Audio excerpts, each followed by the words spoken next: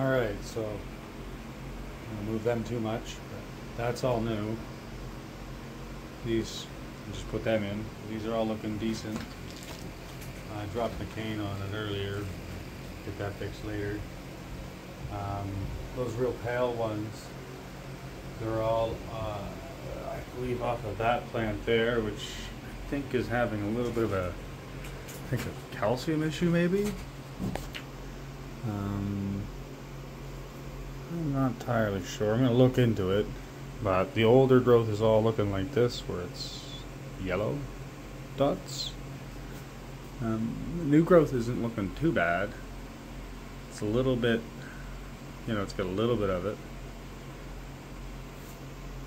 We got this.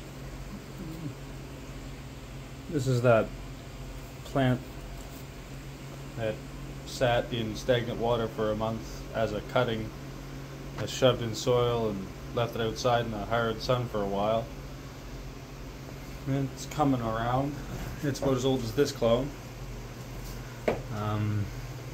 This is one of the wider plants from the last run, or 14 or 18 or whatever. This is actually number 6, so same generation as that's mother. It's gotten a little taller, like that's my head height there. I'm about 6 feet tall, right at my eye level. That's not too bad. Probably veg for a few more weeks just to get these to come around in here. Hopefully I can get a separate setup, because then we'll be able to see what this will do.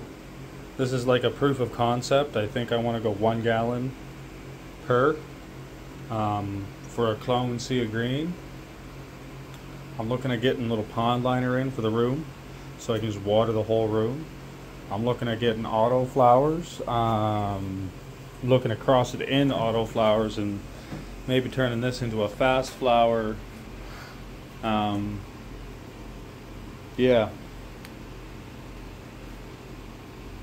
A lot on my mind, guys. Sorry for the stammering and stuttering. Just trying to get some sort of video out to you where you can see what's going on and see something's going on. Now these clones, the way that I took these is a bit of an experiment, because I've got some that are starting to grow over here and they need water apparently. I've got this aerator thing, had it inside of the Folgers cup with water and aloe vera, 3 sticks of aloe vera, the juices mixed in. The plant, most of the water disappeared, so that's nice. A lot of root nodes down low on the stalks, so that's nice. I find if you don't catch it fast enough though, it'll bite you, because then the clone does, well, it does that. This clone is, as I said, this old. So there's the difference. That's about it though. Anyway, y'all, check back next week. I'll try and post another update.